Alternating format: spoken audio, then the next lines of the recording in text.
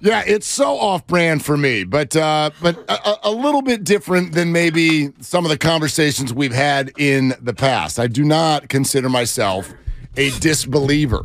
I fully believe that the Warriors story has not been written yet. It has not been written yet. I think there's going to be some different stuff coming down the pike when we get to the playoffs, if the Warriors get to the playoffs, whatnot. But, like, that's just kind of how I felt last night. Great. You beat the Wizards. You should beat the Wizards. But why are you playing this way? And the truth is probably in the middle of what you and I were just saying in the hallway as to whether the Warriors are different or is the league different with the way it goes about defending right now. I think it's both, and the league is a lot different in terms of pace. If you look at the pace numbers and you watch any NBA game, it's a lot more up and down and back and forth, and maybe it's the league rules and the way that the game is trending where offense has such a big advantage, and you've got officials who are told to clamp down on all kinds of contact, and you get more fouls and more free throws than ever before. That's the way the game is going. But you look at the way the Warriors play, and too many nights you see bad defense, and you see a team that gives up too many open shots, too many turnovers, too many careless fouls. They're second in the league in turnovers. They're second in the league in fouls committed. And so it is the league playing a lot faster, but it's also the Warriors playing faster. They are the highest team in terms of pace in the association, and also they don't play a lot of great defense. So I think it's two things that are equally true. Shout out Ralph Barbieri. But in this case, I think it's more the Warriors' defense is just bad. Yeah, it's good to see Wiggs play the way that he did. That's going to be a big, big part of it. And it's not for me even hitting threes and putting up big points. It's that aggressiveness that we're always looking for. It's crashing offensive boards. His athleticism is so fantastic. He's a beautiful freaking basketball player when he adds in that effort.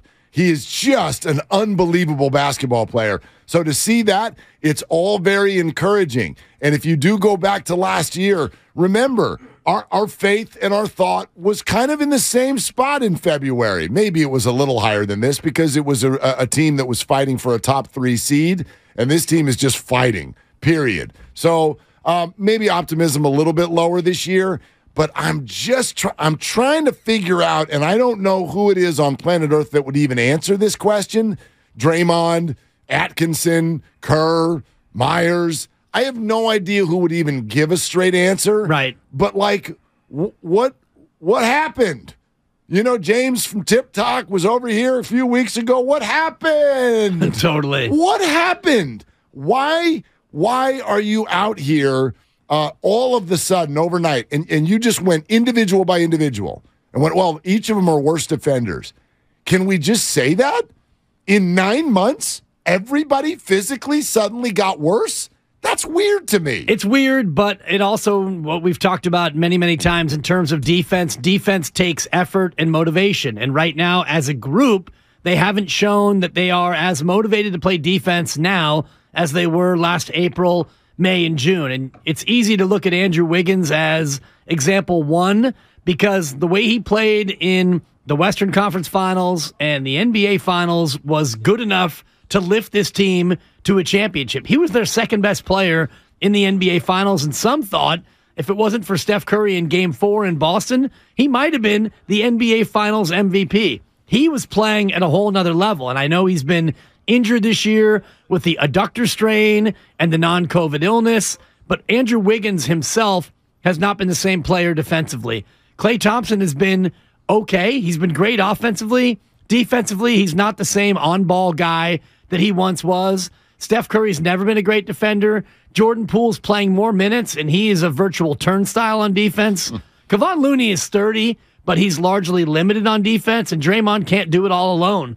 And then you go to the bench. You don't have GP2. Dante DiVincenzo, he's a good defender, but he's not locked down by any stretch of the imagination. You've got no rim protection, and the numbers tell you all you need to know. You're giving up a much higher percentage from the floor defensively than you did last year. You foul more, you give more possessions because you turn it over and you play fast, and all those things add up to you being a bad defense. Yeah, it's so fascinating to me. It's all still sitting there for them. I know, they're the 9 seed. a game and a half out of the 4 seed. Game and a half out. It's all still sitting there for them. And oh, by the way, just a quick check-in. This is a small sample. I'm not doing a victory lap yet. But everybody who went, well, Dallas and Phoenix are now going to be impossible to beat. Dallas has lost 2 in a row. Right. And they're giving up 1,000 points a game also. It's simple. Why over the last 2 years have I sat here across this table from you and our lovely friend Joe Spadone is sitting in the other room over there with his Laker fandom? Why do you think I have been able to so roundly dismiss the Los Angeles Lakers every time there's somebody at the corner of a bar or getting their hair cut? You know, if AD and LeBron get healthy at the right time, oh, you don't want to play that Laker. Yeah, you do. They stink because they don't guard. They are right next to the Warriors in terms of opponent points per game. It's a very simple math equation. It's Rocky. It's Adrian. You can't win. Nice. You can't win this way. Do you know that the Warriors give up more points per game than the Houston Rockets? Man, that's bad. It's gross. It's gross. It's not the stuff that we sit down and watch. I had my remote control. I had a beverage. Sweet. Wiggins is playing, man. Clay's playing. Jordan's playing. They're entertaining, but this style of basketball is it's elementary. It's simplistic. It's just, as you said, it's not right.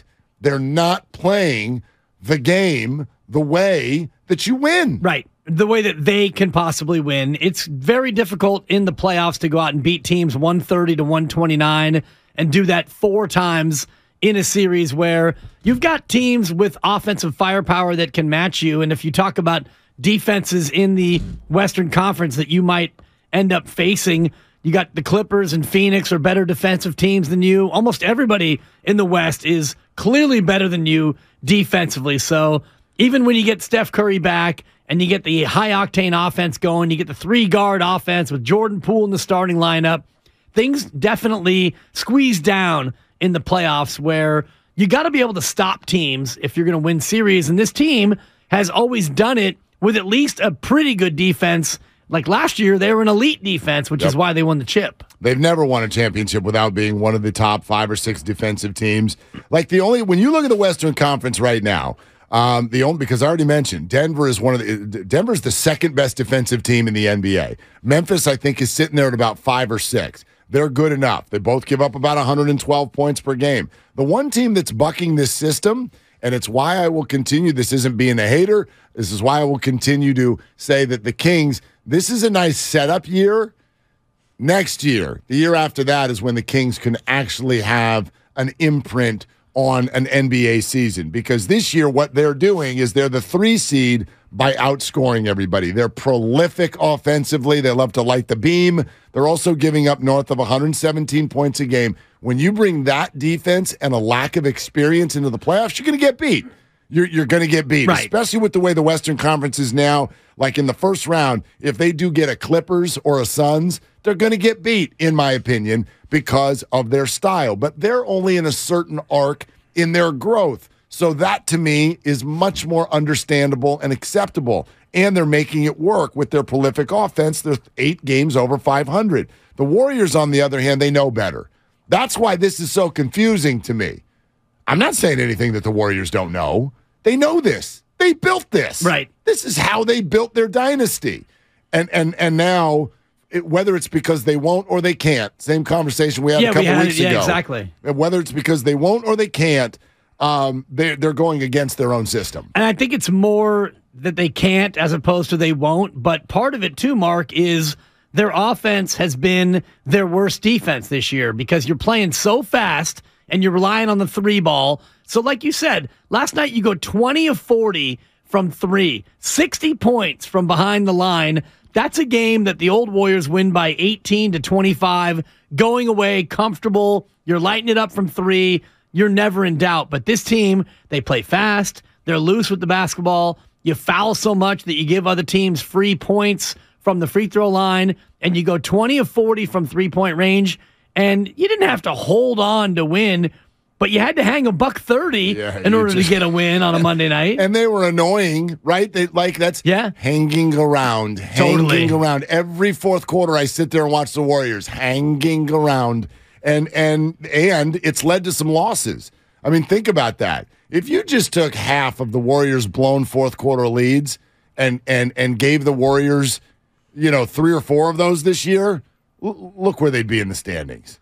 Look where they'd be in the standings. They'd be the 3 seed if they just even had a small handful of the games that they've blown. And I'm sure the other teams feel that way too.